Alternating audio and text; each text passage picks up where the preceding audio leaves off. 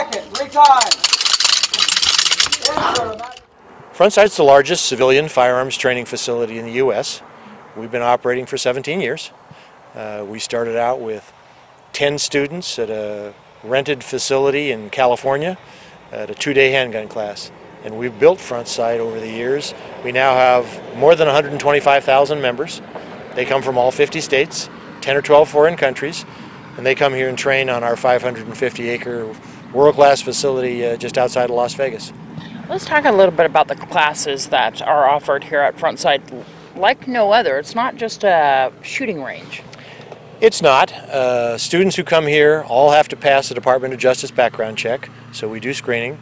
There's a wide variety of students. They're from high school to seniors, ladies and handicap, and all kinds of varieties of people are welcome, and we have the facilities to be able to take students who are experienced shooters or novice shooters and increase their skill level. You have classes for students as well. A little bit about, well, they can take the rappelling, the roping classes, but they also can learn about gun safety and also exploring, kind of? Yeah, we have a wide variety of classes in addition to handgun, shotgun, and rifle classes at the beginning, intermediate, and advanced levels. We do rope and rappel. We have classes in martial arts. We have youth and safety classes where we have younger children who can come out and learn the basics of fieldcraft skills. Mm-hmm.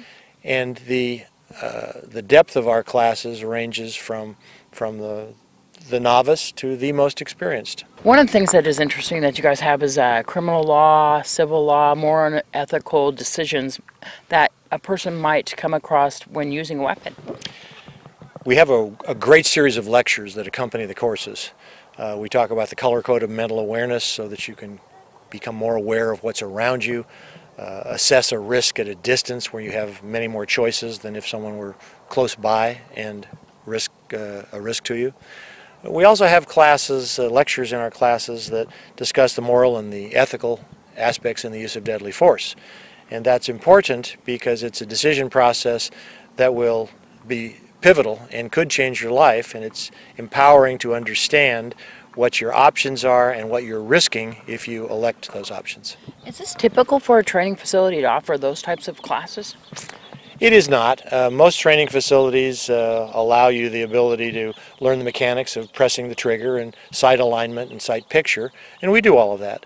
But we're adding to that the ability for our students to think and understand the risks that are involved in the use of deadly force and to make their own decisions on where that line might be in order to use that force.